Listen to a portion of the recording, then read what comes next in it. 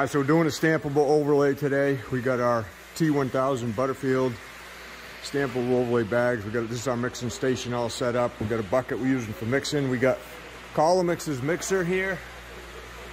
COLLOMIX. So we got our brand new mixer. We got a backup mixer just in case. We got the primer we're putting down, a spare bucket in case we want to drop down. We're gonna try mixing 2 bags at a time. We got our smoother spreader here, and we got our gauge rake and stuff. That's where we're going in that room way in there. So we got our gauge rakes, our trowels all set up and ready to go. So we're gonna be starting here in a minute, just getting the floor cleaned and prepped, put the primer down, and then we'll be ready to go.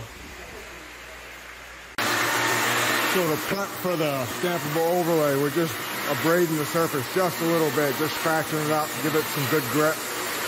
And the way we're doing that is just with a little hand grinder with a diamond wheel on it, hooked to a nice vacuum. So it's gonna give it just a little bit of grip so it'll bond really, really good. Then we'll put the primer down right over this stuff right here.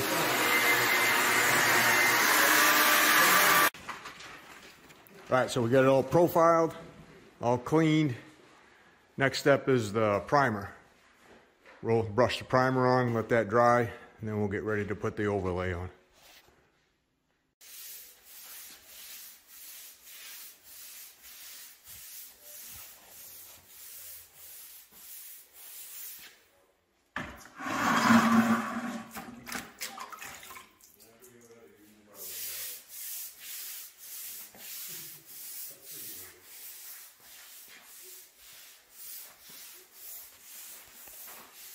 No, they'd be all right.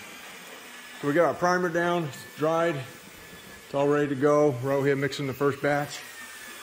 We're gonna try 2 bags at a time.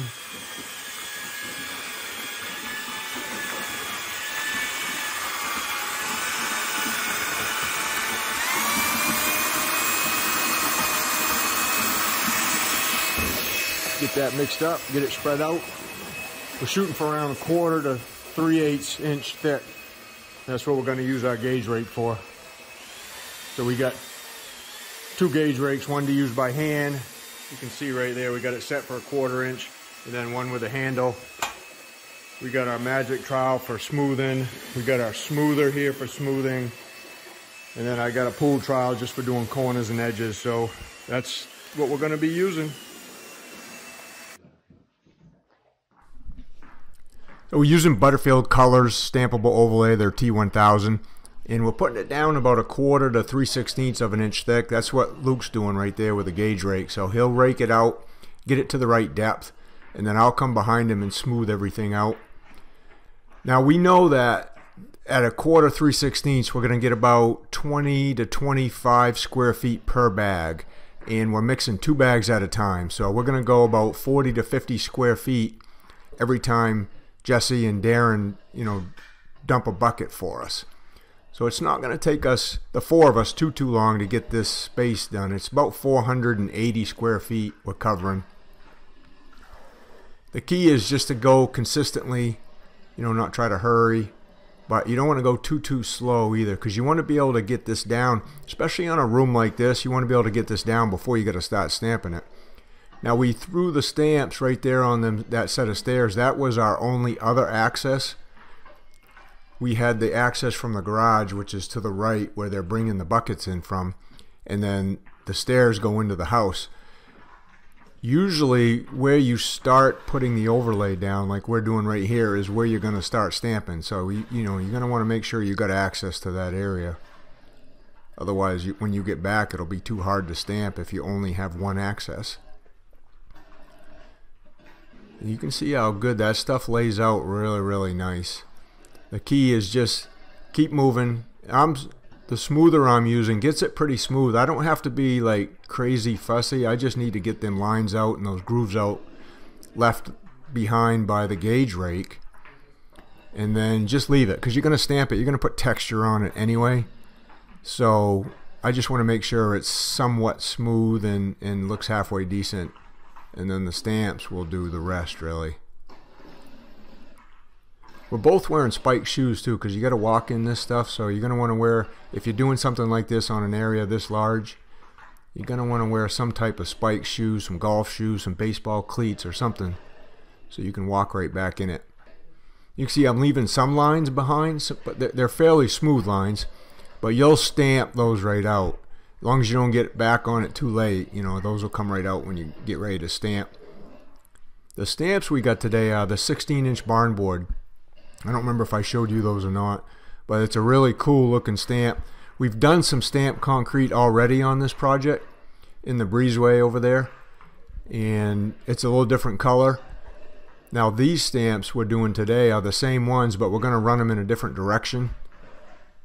So it's gonna look pretty cool here at the end. I got the finished product coming up at the end, so make sure you hang out and wait for that and see what this room ends up looking like. They really did a really good job decorating this room. Those bags are 50-pound bags, so that's about 100 pounds worth of material they're carrying. Those two, Darren and Jesse, are the ones doing the real work. Me and Luca just kind of spreading the stuff out.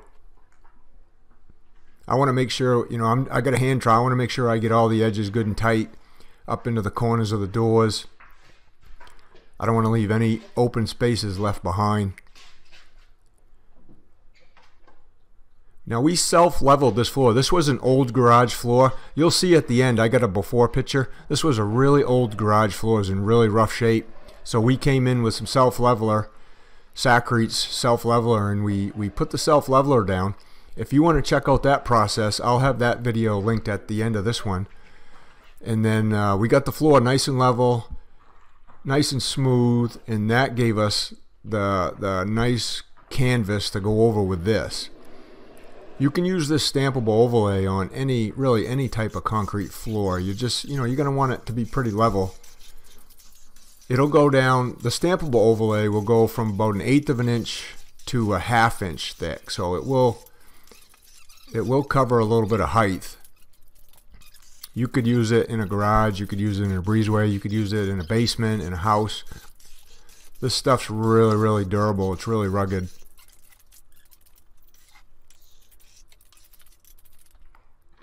Yeah, you can see all those lines. I'm going to get those all smoothed out. It doesn't take too long. I'm just letting that smoother just kind of glide over the surface. I'm not really putting any down pressure on it. And it's just doing all the smoothing for me.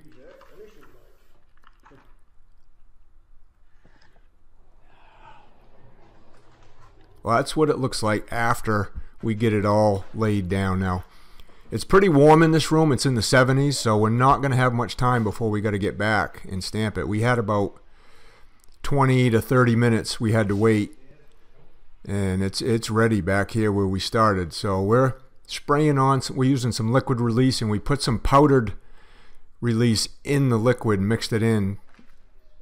Jesse and his wife wanted this to be kind of blackish looking. The stampable overlay itself was gray, and then they wanted like the black mottled effect, so they wanted a lot of black in this. That's why you see so much black coming out of that liquid release, but it looks really, really cool. We actually had a chalk line run to get our first stamp down, so we knew it was parallel with the walls. That's how we started with that first black one, and then we're just going to work off that. We're going across the room. The room is actually quite wide. We didn't quite have enough stamps to go completely across the whole room and then pick up a couple stamps behind the ones we already had laid to work off from. So we had to kind of juggle the stamps as we went across the room this way. Now we're also making sure that as we lay the stamps, you know, the stampable overlay isn't too soft in front of us. We don't want to stamp it if it's too soft, but it worked out. It worked out for us that it went pretty good. I would say the stamping process from start to finish was probably about 40-45 minutes, something like that. It wasn't like really fast, but it was just steady. what we're doing as we lay the stamps and pick up the stamps is we're making sure they're all locked together tight. We're making sure that when we pick them up, it's got good texture behind there. We can touch it up. We got a touch-up mat right there that Darren has in his hand, so we can touch up whatever we need to touch up with that. And then we're just working our way across the room. We got another L that we're going to go into over here to the right that made the stamping process a little tricky versus just doing a rectangle. But all in all, it wasn't too bad because of the size of the room. You know, it wasn't a crazy huge room. So there, I got that touch-up mat now, and what I'm doing is I'm getting right up against the wall with that. So when we lay the rigid stamps up there, we don't have to curl the rigid stamps up the wall.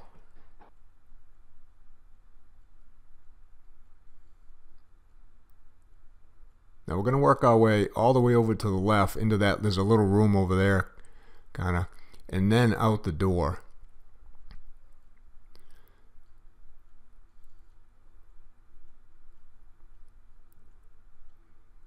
There's just about enough room on there for 3 of us. Really could have used probably 4 or 5 more stamps would have been great. This is a set. This is what they considered a set. It's right around 10 stamps.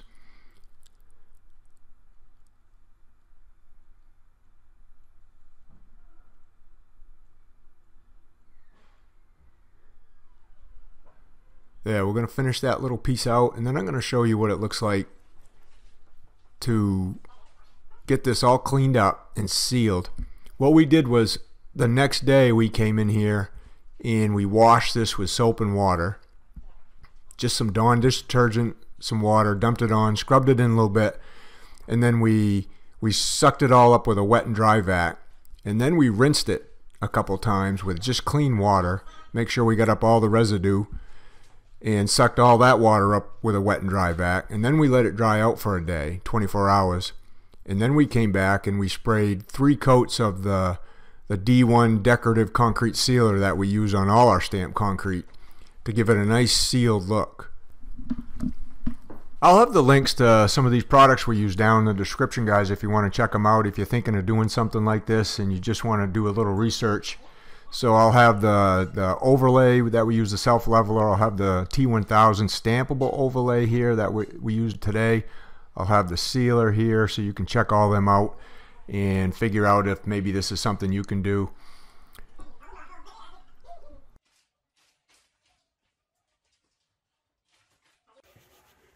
All right, so we got our overlay all stamped.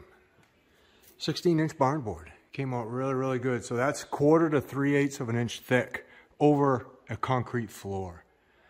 So if you're wondering how you can get stamped concrete in your house, you've already got concrete there, this is how right here. So this is the finished floor. This was about a couple weeks after we did this. All cleaned, all sealed. Jesse's got most of his furniture back in there. He's got the room pretty much finished off. Just waiting to finish off his pool table right there. And you can see how really nice the floor came out. It's a really cool looking space. They got it decorated really well. That's a concrete countertop there.